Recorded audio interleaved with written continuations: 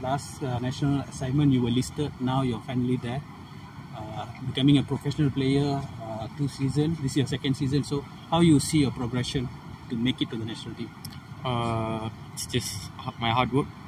Finally works out until national team. Okay. So it's just that I didn't give up, because it was a very hard progression from the first day of my career. So it slowly came, and I believe on me.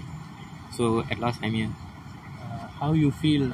Yeah, every young player, age group player would be dream to be here. So now you have been here for 6 days. How you feel to experience these emotions, to learn, absorb things in training? It's a new environment, so it's like a lot of senior players, a lot of exposures players. So it's quite difficult to adapt with them, but it's a must to be more matured in a football team. Okay, this is your first national call-up. You have never played national level youth team, under 16, under 23, under 19, or never previously, right? So to make that progression from a youth play to straight away to the senior team, do you think there's a pressure on you? Do you feel pressured? No, it's just that I believe on me, so that I can make it somehow. It's in a young age or it's in a above age. So I just believe that one day I can reach, and now I'm here. So sure, I will keep on working hard to get a place in the national team. What's most the thing that you're really looking forward when you know that you are called up for the national team? I was eager to know what will be the training method of the Korean coach, my coach Kim Pan-go. So that's what made me really excited to get know with new coaches. So that's the thing. Okay, your coach at PJ City, Coach Maniam, also a former national player, yeah, also coach national under 16. So has he given you any advice when you come here? Yeah, sure. He's the one brought me to the Super League. It's the first year. So he just told me that keep on be disciplined, keep hard working, so that somehow you sure reach over there one day. You're an attacking player, a flank player. So when you see national call-up, who the list of other senior players who you are most excited to see play with, play together? It was Safi Rahim and Kobinong.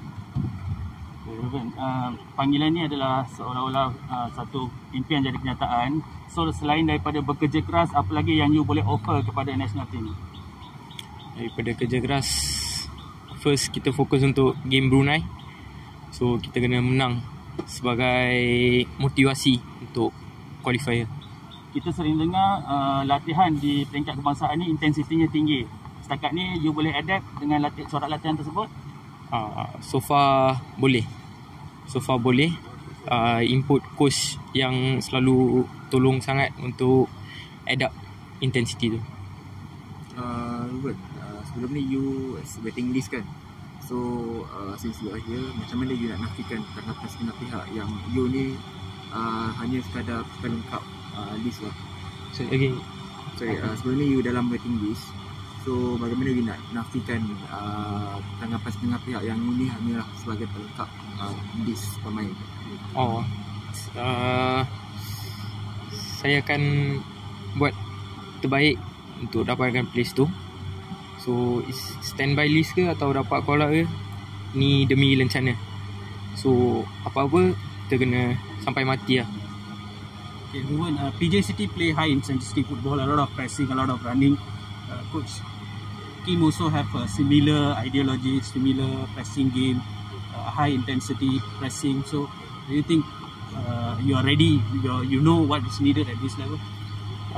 So far in 6 days, I observe a lot so that I can understand their philosophy.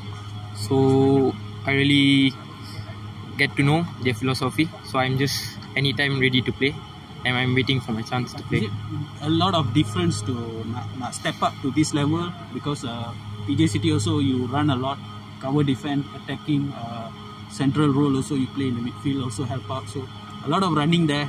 To national team also a lot of running needed. So you do think, okay, it's same, you're used to all this running? I love to play and I love to run. So it's football. We need to run. We need to make the way to score. So running is not a problem for me. Okay.